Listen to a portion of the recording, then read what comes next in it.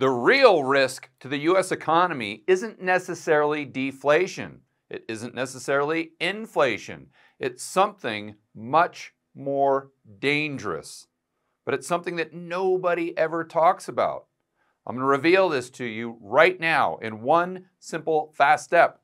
Step number one, let's go over food, shelter, and energy. The amount being spent on eating has hit a 30-year high. Rents are continuing to rise at the fastest pace in decades. So let's look at a chart going all the way back to 1990.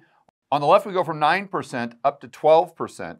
This is a chart of food costs as a percentage of disposable income for the average American. Now, going back to 1990, you see it was very high, around 11%.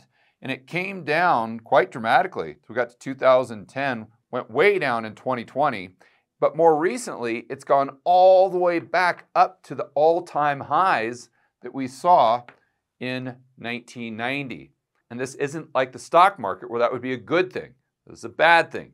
Because what that means is that Americans are having to spend more and more of their income just on the basics. So we're going to be talking a lot about food, but we also have to remember that shelter costs have increased dramatically as well. Now there is some good news. Energy costs overall have come down slightly over the last year.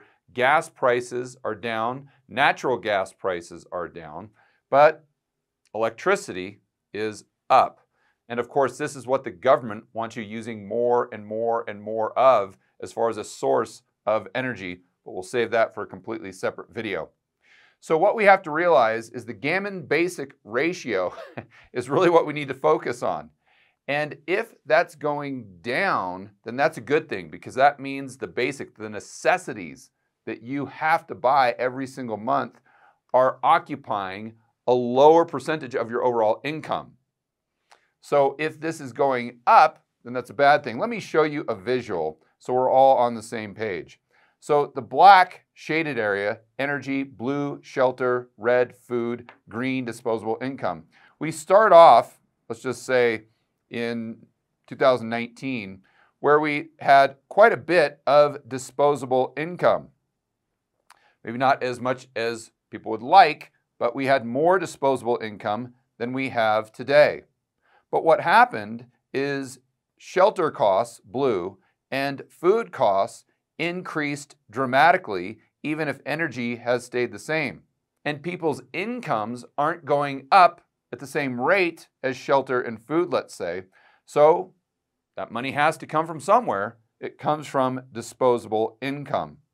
And I want to highlight the fact that even if food prices haven't gone up that much, which they absolutely have, but let's just assume for a moment that they hadn't, and that shelter was the main increase that drove down disposable income. And therefore, we would still see a chart similar to this because we have less income. Even if the food prices didn't increase, the food would be a bigger percentage of this lower overall number. But I think most of you watching this video right now, just if you analyze or take a look at what has happened in your life, in the real world, you would say it's probably a combination of both.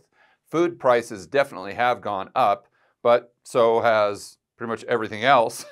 And therefore, the disposable income has come down to an even greater degree. To understand just how bad this problem is getting, editor, let's cut right to the internet.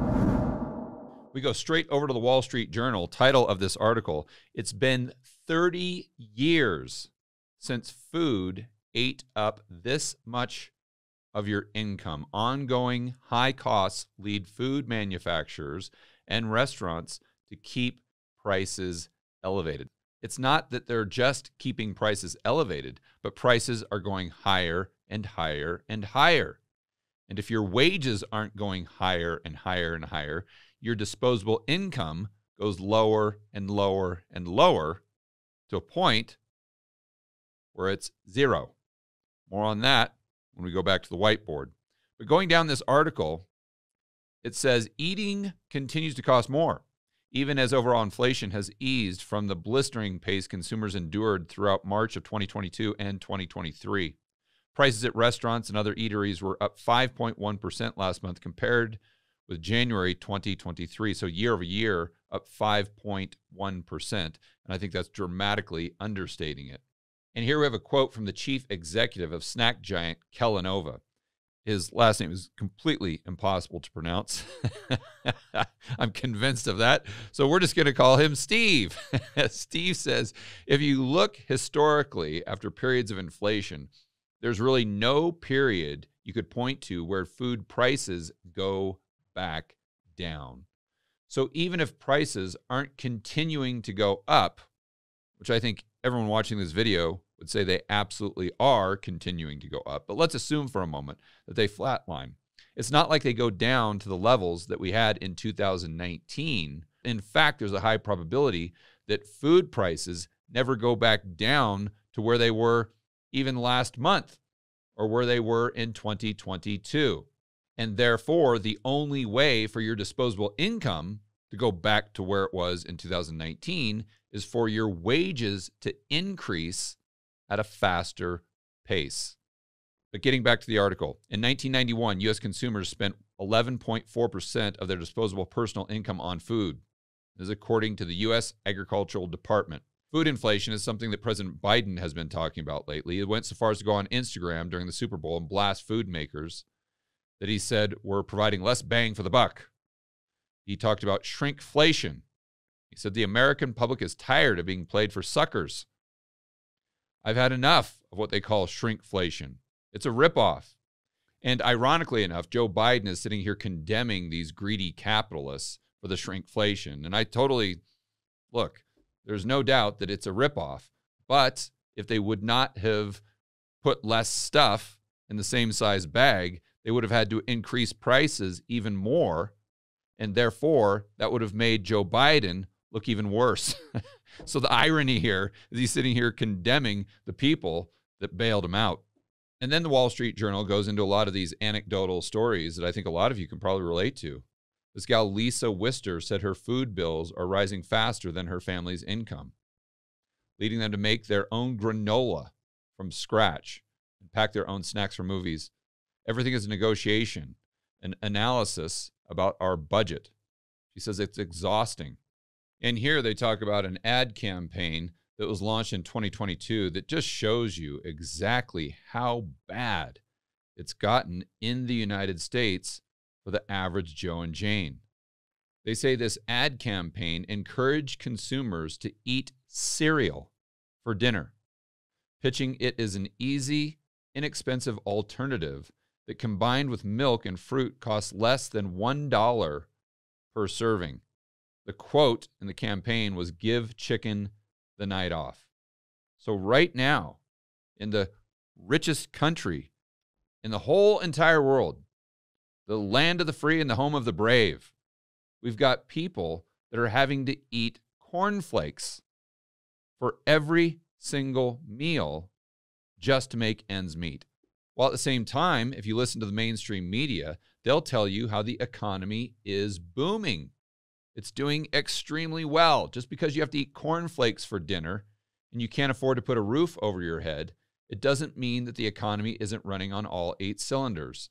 And this just further proves that these political elite and the mainstream media, which are basically tied at the hip, have no idea of the realities the average American faces on a day-to-day basis. Now that we understand the dynamics at play, let's go ahead and take this to its logical conclusion. We go right back to a chart that I just drew, and I know this looks a little complicated, but don't worry about it. It's actually very straightforward. And oh yes, by the way, I changed the Gammon Basics ratio to the Gammon Basics percentage. I thought this was far more descriptive, and it sounds like GDP. You get it? GBP? GDP? That's one of my geeky macro jokes. And oh yes, by the way, when I'm doing these whiteboard videos, I have to keep myself entertained some way. But getting back to this chart, we start at 2020, goes all the way into the future, 2030. On the left, we go from 50,000 to 100,000. This amount represents income and basic costs. The basic costs would be food, shelter, energy. Now on the right, we go from 0 up to 25,000, and this is to, since it's blue here, matches up with the other spending, also in blue, you'll notice. Okay, so back in 2020, let's assume that incomes for the average American right around 75,000. And again, to be clear, that's just a hypothetical, just so you understand the concept. Well, we'll assume basics were 50,000. But we know that incomes have increased, but basic costs have gone up at a much faster pace. Now, at a certain point, let's just say in 2025, we'll get to a level where the GBP, Gammon Basics percentage, is at 100%.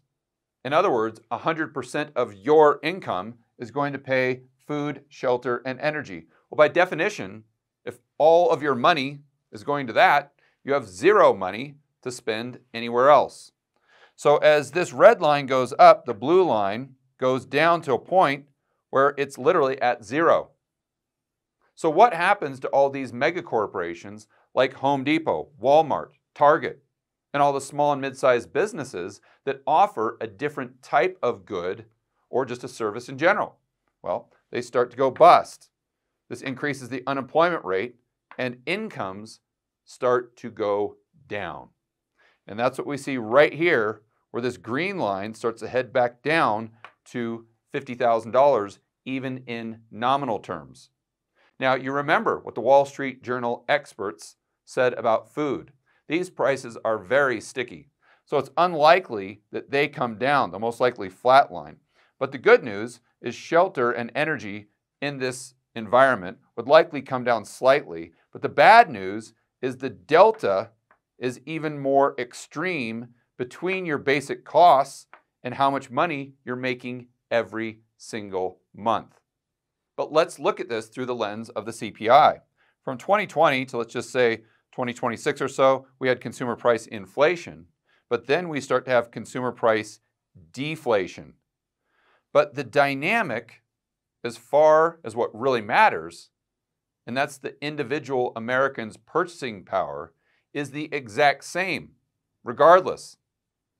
You see, their disposable income or their purchasing power is going down here to a point where it gets to zero, and now it actually goes negative to where their expenses, their basic expenses, are more than 100% of what they're making. Here, let's just say they're 150% relative to their monthly paycheck. You see, what's so ironic is this consumer price inflation that we've had, if we continue to have it into the future, it could bring on a massive wave of consumer price deflation or a Great Depression like we had in the 1930s. So it takes us straight back to what I said at the beginning of this video. The real risk for the US economy isn't necessarily inflation or deflation. It's really GBP, the Gammon Basics percentage. Because regardless of whether prices are going up or down, if the Gammon Basics percentage is increasing, that means the standard of living for the average American is going down. And this, in my humble opinion, is what we should be focused on even more than if prices are going to go up or are they going to go down. Now, I know a lot of you right about now are saying, George, oh, this is just complete nonsense.